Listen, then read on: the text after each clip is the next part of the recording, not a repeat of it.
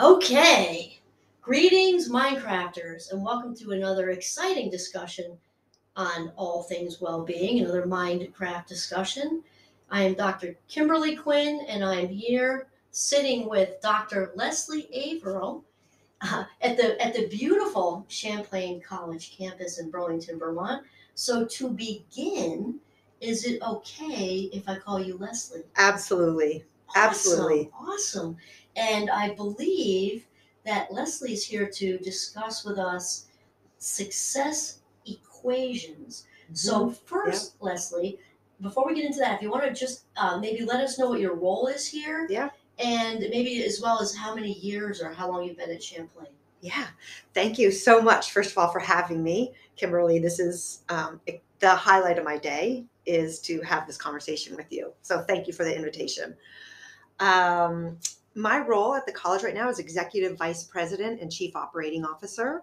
And I have been connected to and employed by Champlain for approximately 19 years and have held a variety of roles um, over that time, starting as an adjunct instructor, moving into vice president of student affairs, vice president of academic affairs, now executive vice president and chief operating officer. Wow, I don't even think I knew about the adjunct part. Yeah, that's how I started. Awesome. Yeah. I just learned something about you today.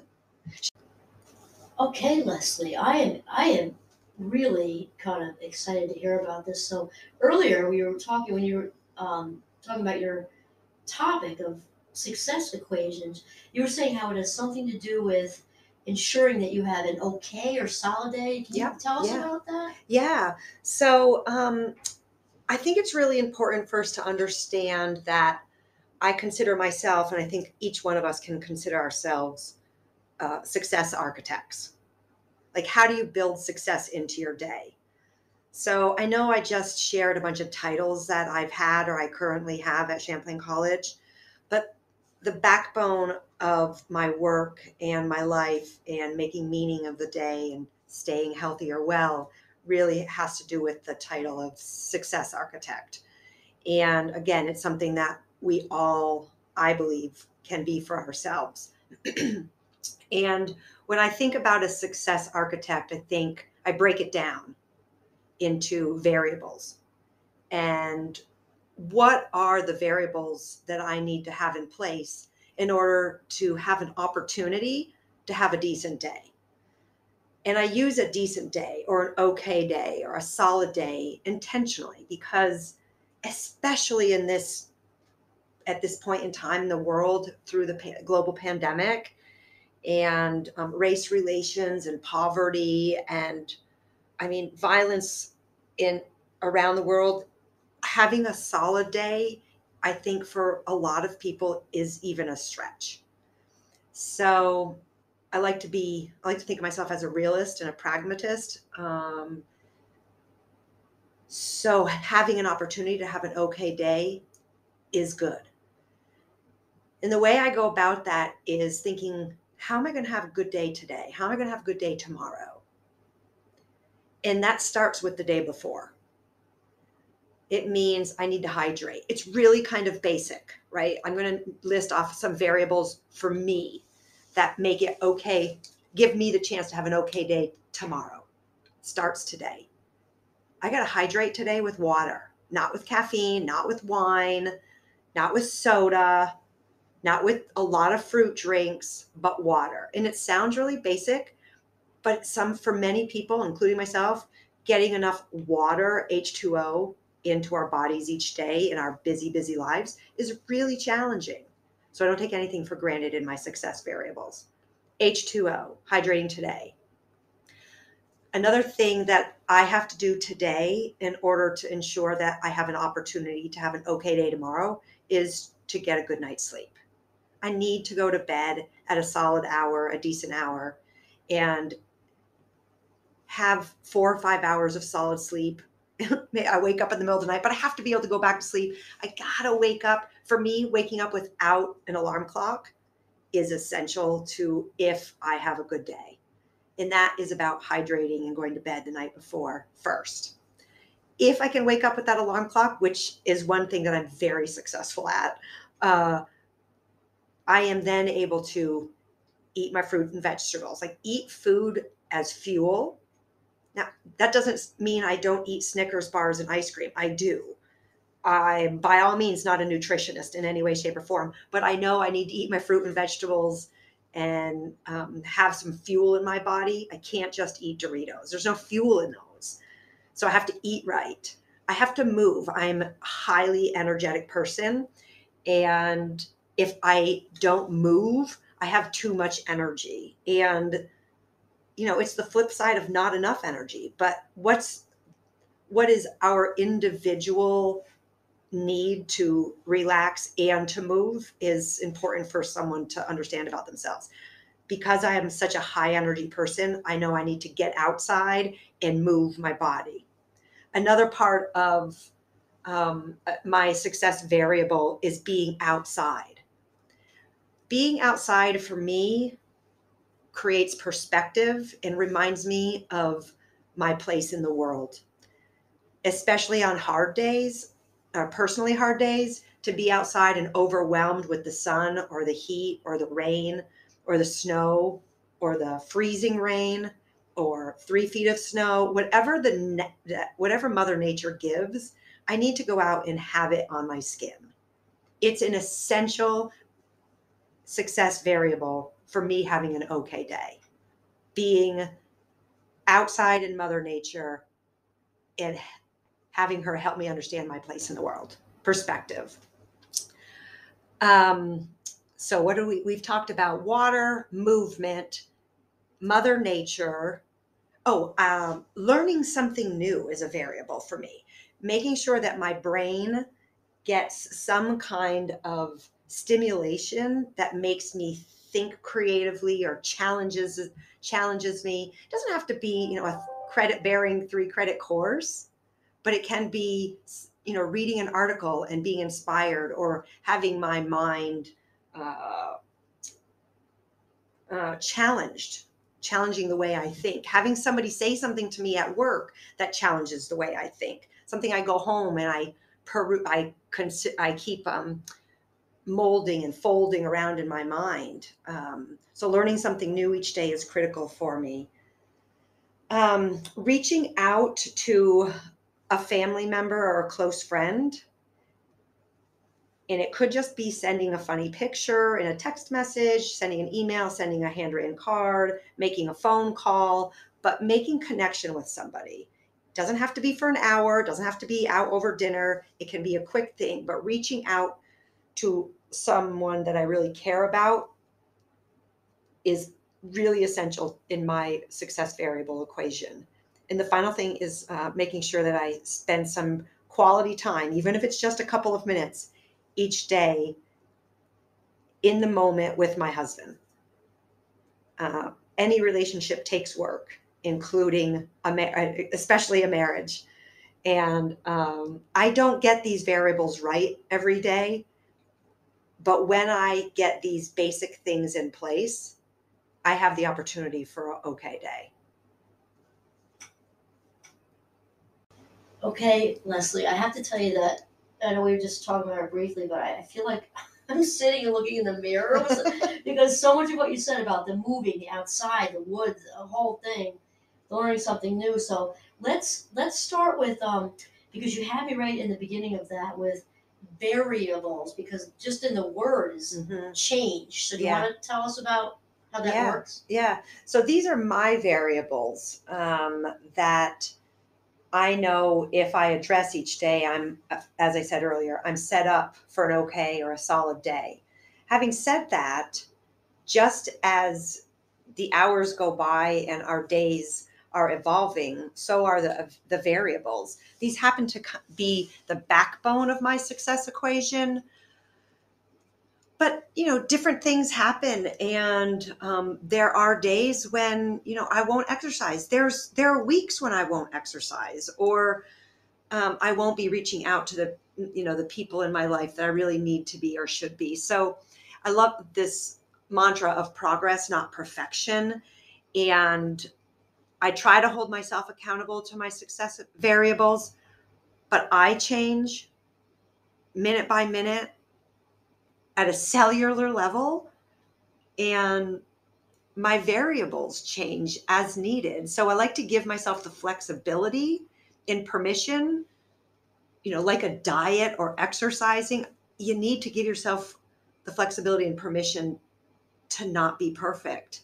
And that takes an incredible amount of energy and commitment to give yourself the flexibility, especially in our culture and in our society here in the US.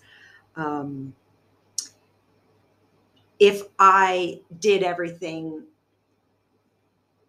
I thought I needed to do every day, I would burn out and, I would be sick, not well.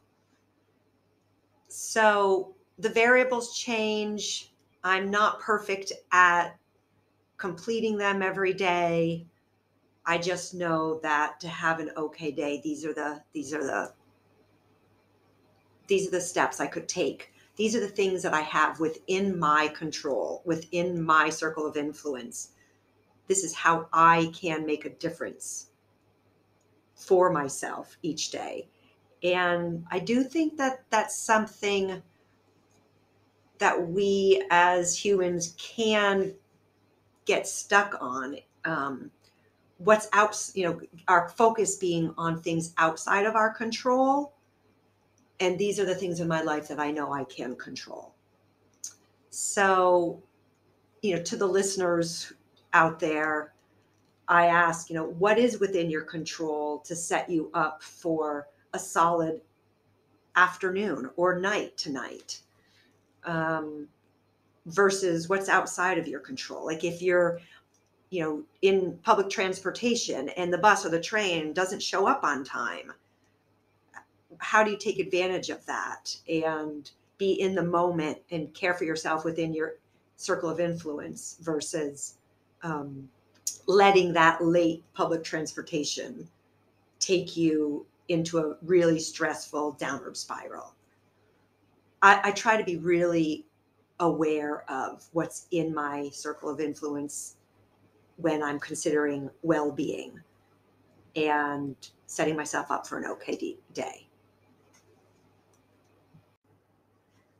Okay, I can tell you right where I'd like to sort of continue here, Leslie, is let's say if somebody is sort of just beginning to become kind of enlightened with the idea of well-being and trying to get started and to get themselves into a better place mentally, physically, spiritually, the whole thing, with these 8 tips or strategies that you offered. How would you suggest, I think of mindfulness like beginner's mind. Yeah. How would you suggest they get started? Yeah.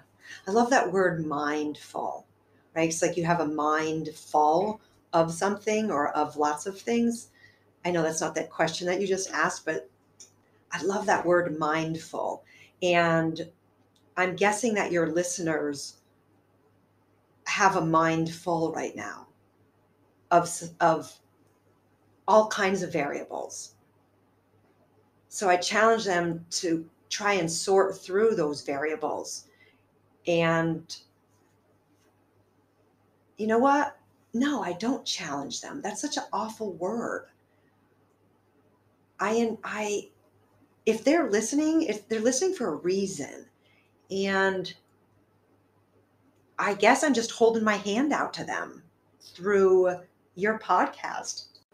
Okay, Leslie, and to be honest, Leslie and I were just having a little chat off the record here because we both were just in it to win it, and I don't know, we were just had a lot of feelings going on, and so I think Leslie would like to explain to us kind of backtracking, not about a challenge, but about a reach out. Yeah, reach right? out. Yeah, I don't like the word challenge, especially when you're starting to think about well-being, because there's so much pressure that comes with that word.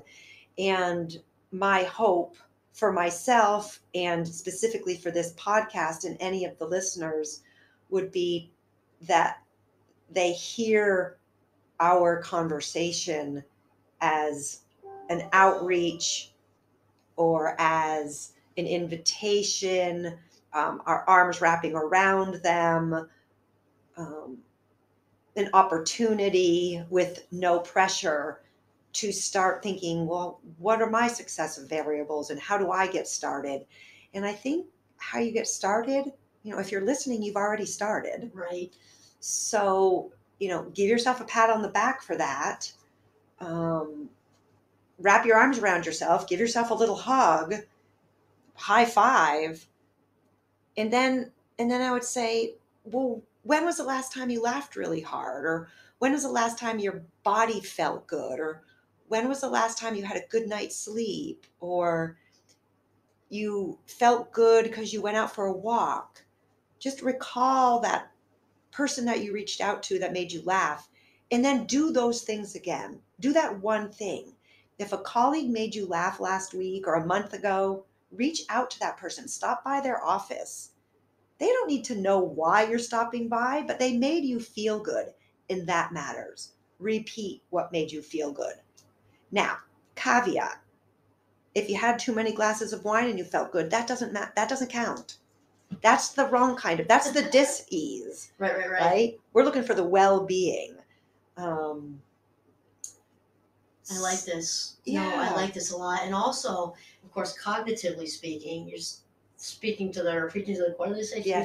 Preaching to the choir. Yeah, because the brain loves patterns, right, Yeah. Leslie? So the more somebody's just starting with the well-being thing, Mm-hmm. and after, I think it's 21 days, a habit shifts Mm-hmm. and sticks, right? And like other things, the more we practice at something or Yeah. follow through repeat, the more it takes less energy. Yeah. And we get, there's this other exercise that I invite myself to practice, and it's hard because you have to get out of your own way, and there's nothing more challenging than getting out of your own way, and that's sorting through the chattering monkeys in your mind. oh my God, yes. Right? So when we talked a few moments ago about having a mind full versus mindfulness, being able to sort through what's filling your mind and the chattering monkeys so that you can get to the pieces of your success equation, that in and of itself is an incredibly difficult task. Sometimes quieting those monkeys, quieting the chatter. But maybe your next step, listener, right now is having a warm glass of water. Unless you're in a very hot and humid climate, which I am not right now, maybe you need nice ice cold water. But I'm going with doesn't even have to be tea, just warm water. I carry warm water around with me at work a lot because it makes me remember to breathe. I like that. The heat helps me remember to breathe during the stressful meetings. So it's just a little task, a little tool. So to answer your question, how does one get started? There are so many ways to get started, but in a sense, the listener already has because they're listening. Congratulations to you, listener. And maybe you go get yourself a nice cold glass of water or warm tea. Maybe you walk around the building that you're in. Then you feel good about that. Small steps. I'm a big fan of small steps. Mm-hmm. We've been talking about it. I say, this is making me think of something I say to my students, Leslie, is that I think of like a bank, like a self-esteem bank, because it can be so hard for some of us to be good to ourselves when there's maybe from childhood and be actually uncomfortable. We're better to other people than us. Yeah. So taking a small step like you're talking about with tea or cold or warm water, like good job. I'm not being silly about it. Like that's really difficult for some people. And small steps can lead to big ones. Yep. Yeah.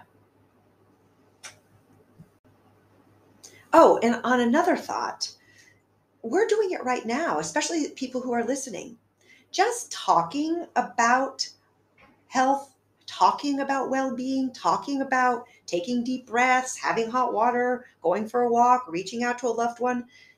The act of talking about it for the two of us, the act of listening to the podcast, that in and of itself helps create that the channels of our mind and habits of thinking, and instantaneously changes our chemistry at a biological level. And every cell matters.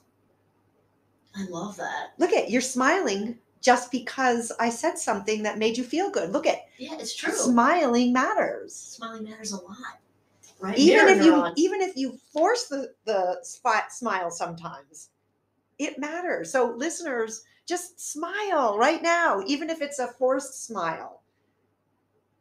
I can't remember how many hundreds or thousands of muscles that muscles that have to flex in order for you to smile. Totally, and it tricks the brain into thinking it's happening. Yeah, Which is, I mean, I totally agree. Mirror neurons right in it's there, great. right in action. I love it. I love this. Wow. I think, honestly, I'm going to be thinking about this and writing this conversation through my head the whole way home in my Jeep, Leslie. This was so exciting. This conversation about success equations. You said something cool related to that. You want to tell us? Oh yeah, success equations. If I'm reading your mind correctly, I started with this idea that we're all our own success architect. I like to think Love of it. myself, right? Like name what it is your self-fulfilling prophecy, name what it is you want to be. And for me, it's a builder of success. And what does that mean to me? And how do I get there? So as a success architect of my own life, I invite you to consider that you already are a success architect of your own life. And what are the variables that are important to you for having an okay day? Because in order to get to your definition of success, you have to get to okay. You have to get to, right? It's progression, and it takes a lifetime. It's not something that just we can turn on a dime. It's a practice of um, allowing yourself to grow into your true self, and nobody can tell us what that is. But for me, it starts with an okay day and pieces of a puzzle. I've only named 8 of the pieces of a much larger puzzle. But when I accomplish those very basic daily tasks, I'm set up for an okay day, which then on those days when the sun is shining and people are appreciative and I'm not stressed out and I've done everything I'm supposed to do, I actually could have a really successful, peaceful, meaningful, inspiring day. But it's not without those first 8 variables. So good luck to all the listeners out there as they consider their next step and what their variables are. You've got this. I know you've got it. Best of luck.